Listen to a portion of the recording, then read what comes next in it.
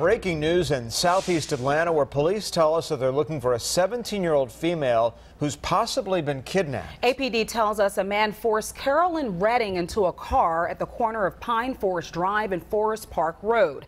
Atlanta police have shared a photo of Redding from her Instagram page. That was the one you saw previously.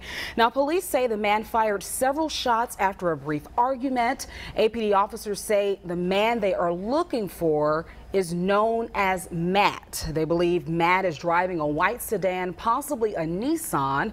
If you have any information, you are asked to call 911 immediately. And of course, we will update this story throughout the newscast and on fox5atlanta.com.